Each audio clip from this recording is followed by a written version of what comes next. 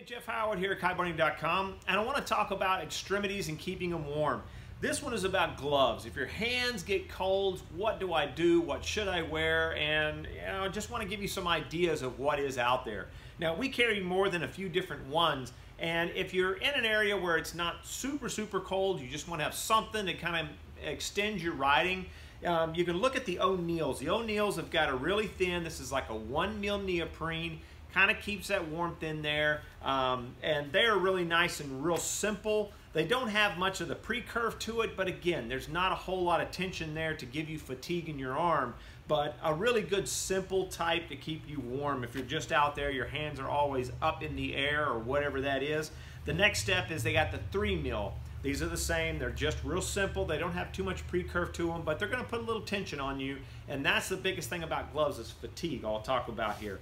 Now, the next ones that we got from Mystic and Ion, these are what you call the pre-curve. These are the most popular out there that we sell, and the reason is they keep your hands a lot warmer, but you can see that they already have that shaping in them, so your muscles are not trying to pull against that neoprene to keep that grip on the bar.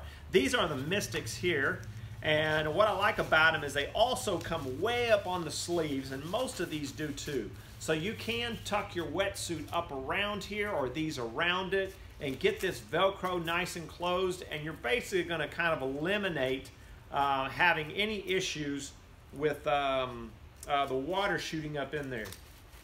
So you can see how this is going to fit. It's really nice and comfortable, and it keeps that pre-curve. So you can see if I'm holding a bar, it's not a lot of tension to keep that grip on that bar. Now, the other thing I want to mention about when you're using gloves or whatever it is in kiteboarding, don't forget your chicken loop line that runs through the center. A lot of people will clamp that their hand right around the bar, and the line will wear on your gloves. So try to keep that wear down.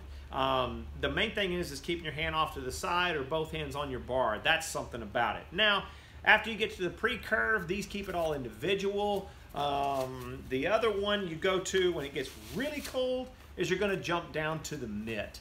The mitt keeps your hands the warmest. It doesn't have a lot of the pre-curve to it.